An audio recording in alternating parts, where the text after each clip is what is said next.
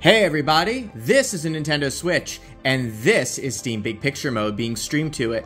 But how do you do this? And is it worth the effort to go through all this trouble just so you can play Steam games on your Nintendo Switch? Join me as we go through the process of configuring Moonlight on Nintendo Switch. First things first, you're going to need a Nintendo Switch, and you're going to need to be able to mod it. I have an original Nintendo Switch, and mine is very easy to modify. So, find out what your Nintendo Switch model is, and Google how do I mod this. Alright, we're not covering how to mod Nintendo Switches in this video. I just thought I'd get that out of the way right now.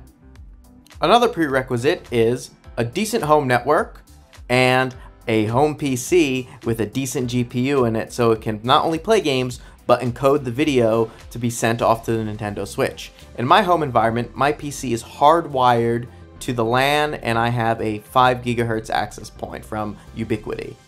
Before we get to configuring the Nintendo Switch, let's set up our PC. You're going to want to install the Sunshine server onto your PC. Sunshine server allows your Nintendo Switch to connect to your PC and receive the signal via the Moonlight client. So navigate to the Sunshine GitHub page and download the installer. If at any time you get stuck, please go ahead and consult the documentation for Sunshine. I've included a link to that in the description below. Another bit of software I found I needed is called ViGEmBus. Without this, I wasn't able to enter any button presses with the Nintendo Switch controller, so you might want to install this before you attempt connecting. Now back on our Nintendo Switch, we want to launch the Homebrew menu in title mode. To do this, select any game, hold R, and start the game. Instead of loading the game, it will load the Homebrew menu. If we don't do this, Moonlight will not be able to run, but you can simply fix this by closing the Homebrew menu and redoing it and loading in title mode. Next, we'll use the Homebrew Appstore to go ahead and find and install Moonlight. Now we can navigate over to the Moonlight client and connect it for the very first time. First, you need to know the IP address of the server running on your home network. In my case, that is 192.168.69.100. You're going to want to go press OK, and it will attempt to connect to the PC of your choice. Note, mine was already paired. However, if it's the first time connecting that PC, you'll have to enter a code on the PC. Example shown here. Before we get started, I quickly want to go over some of the settings. The first setting I want to go over is the way to bring up the Steam Big Picture menu. You need to set the hotkey, and you can do that right there.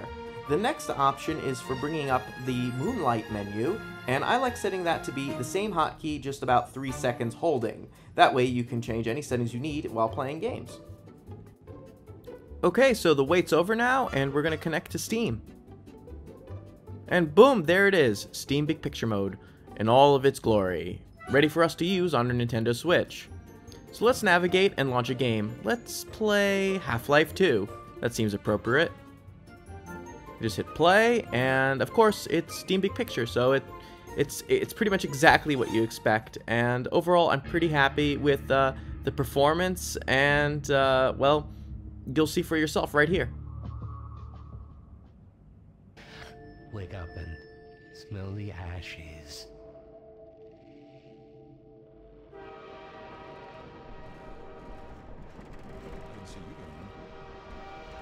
And if you still don't believe me, let's go and show it running on a handheld. This time we're going to play Fallout New Vegas.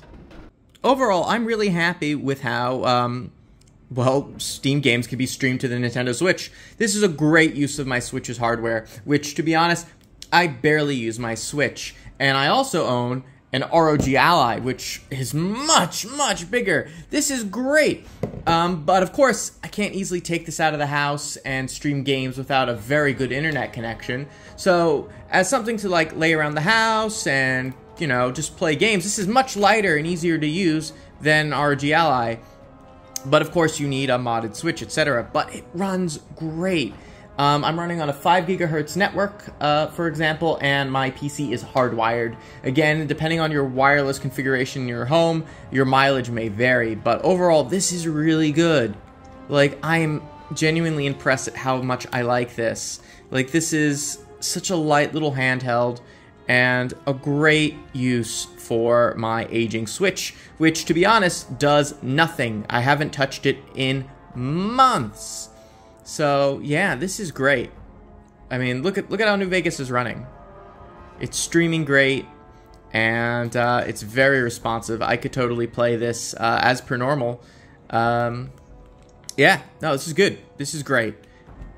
Now, I've also configured some button presses here. By default, when you push this, this would load an overlay menu, which I've set to be 5 seconds. And this allows us to exit the application, etc., etc. Now, pressing it once, though,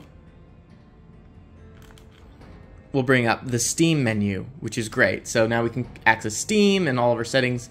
And overall, it's turned this into, like, not a Steam Deck, but a Steam receiver, which is really handy and really fun. Hey, thanks again for watching. Links to all the installers are in the description below. If you liked the video, give it a thumbs up, like, and subscribe, and check out some of my other videos. My content's a bit eclectic, but it is what it is. See you next time.